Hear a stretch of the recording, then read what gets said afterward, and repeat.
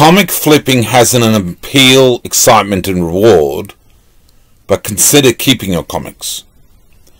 Comic flipping has an appeal, excitement and reward, but consider keeping your comics. Now it's like, you know, that CG Seed comic, you know, it's like, well, you know, at the extreme, I suppose, it's like taking a brand new model Porsche and putting a big plastic box around it and putting it on display. I mean, it's lovely, it's a collectible, it's on display, but you can't really drive the thing, can you? And it's sort of lost its point a little bit, hasn't it? Comics are to be read. Comics are to be looked at and enjoyed, and it's something which a panopictographist, a comic collector, buys and keeps, usually, to enjoy owning that comic.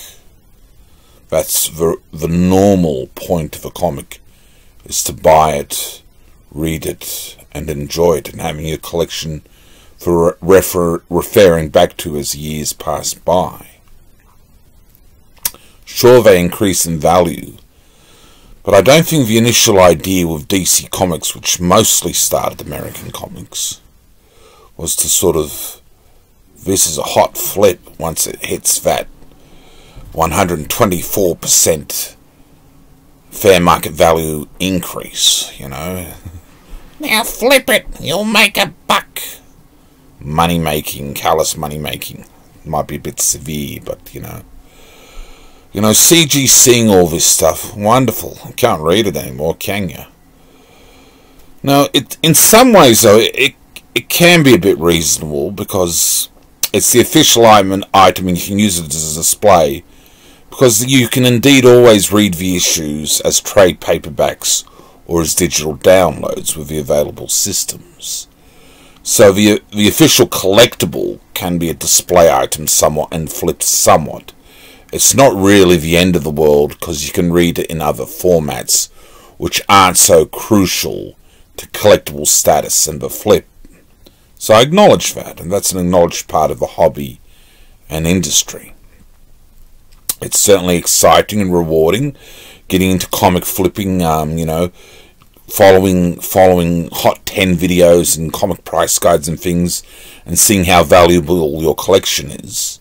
They've even got websites where you record all your comics and their grades, and you know from day to day how valuable your collection is.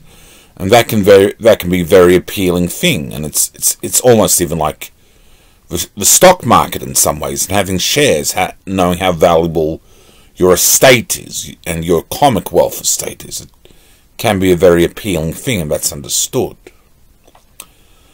But consider keeping it for the sake that you've got the comic. The whole point of a first issue is that you get to find out how that hero began. It's not necessarily the point that it's going to be valuable.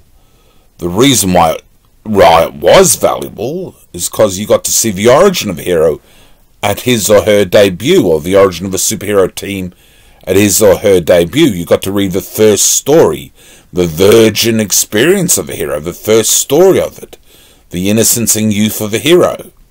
The point was that you got to look at the comic, read it and enjoy it and understand how it all began. That's the comic's significance of the first issue.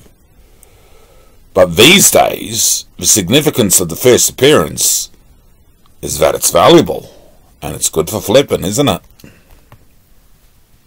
Keep the things.